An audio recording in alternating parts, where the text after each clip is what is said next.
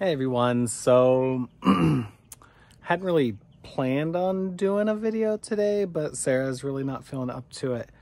So I kind of wanted to do a little update, but also kind of a, don't fall down, kind of a follow-up. A lot of people have asked, what are some ways that we can help Sarah, and not the financial ways. Everybody that has been able to donate and support and watch videos and ads and stuff, that's super appreciated. But something I came across today was a list she made for when she created her bucket list video a while back. And and I broke down when I read it. And a couple of things on there were to travel to New Zealand and go up to Chena Hot Springs in Alaska and see the Northern Lights from there. That's always been, like, the Northern Lights from Chena Hot Springs specifically has always been something that we've wanted to do since we lived in Alaska. And don't know if that'll be a reality. Hope it will be. But what I was thinking is, we have a P.O. box. It's in the description of this video. I'm going to put it right here too. And I was wondering if you guys would be willing to send postcards. You don't have to put your return address on it. Send postcards to our P.O. box, and I want to use that to give Sarah a world tour. Kind of a little vacation, and we'll pin them up all over our bedroom walls or tape them on the windows or something cool, so it's right there. And it doesn't have to be New Zealand. It doesn't have to be the Northern Lights.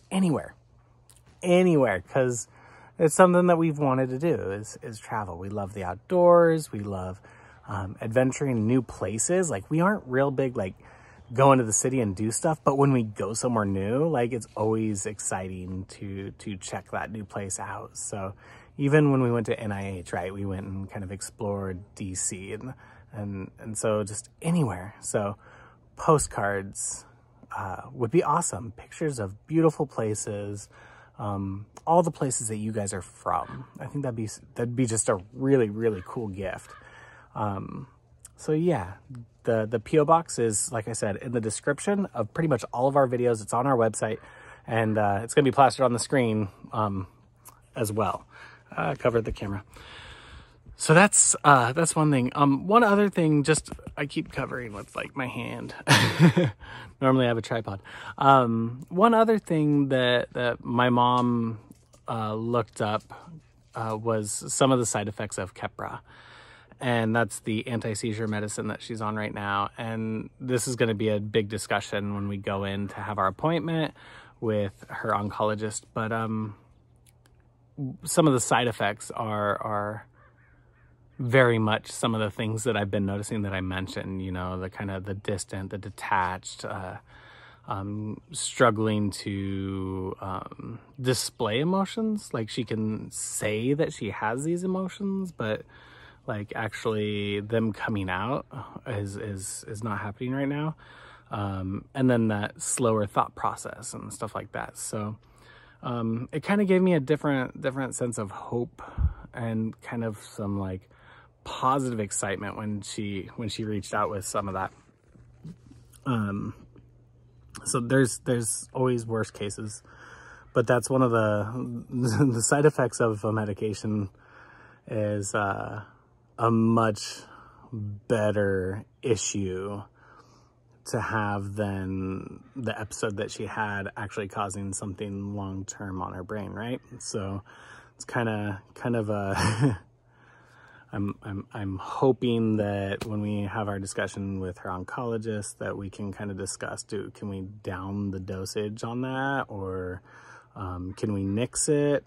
And I briefly had a conversation with Sarah about nixing it. But, you know, there's the concern of actually having seizures and having those symptoms come back, the stroke-like symptoms. So it's something I'm thinking about a lot right now and trying to figure out. But that kind of gave me a happier feeling today than I've had, you know, having gone to work this morning and Braden watching his mom and me breaking down at work, and, you know, by just just how amazing the team that I work with is and how supportive they're being of me. It's just freaking awesome. But yeah, definitely broke down at work a couple times. Small breakdowns. And then the last thing, I was going to do a short video, guys. This is supposed to be short. The last thing is taking care of myself. You know, I'm taking care of the kids. I'm taking care of Sarah. I'm coordinating family and all that stuff. And so I'm doing some things to make sure I'm taking care of myself. One, I'm taking time. Braden's jumping in so I can go for walks if I need to, which is really helpful for me. Amelia's around to help out with the kiddos as well. I've asked family, I hate asking for help. I asked family if they'll come out this weekend to help clean up and do some yard work. You guys, my yard is insane right now. And so I'm hoping, and they've already said, a lot of them said yeah. So kind of a yard work cleaning party this weekend. But I'm definitely taking time to myself. I'm taking time to like watch a TV show, stuff like that, just to have something different on my mind, because it's taxing. A lot of you guys understand how taxing being a caregiver is.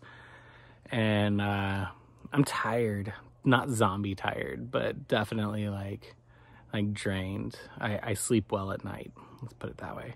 Sleep really well. So Braden's got a baseball game tomorrow, so hope everybody will be cheering him on. And I just looked up in my bedroom window and I see the baby up there, which means she's not in bed like I put her.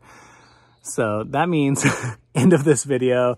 Love you all. Thank you all for the support. Have a wonderful day, morning, night, wherever you are. And one of us will do another video tomorrow to keep you posted on how things are going, how we're doing, how the family is. So like I said, love you all. Thank you.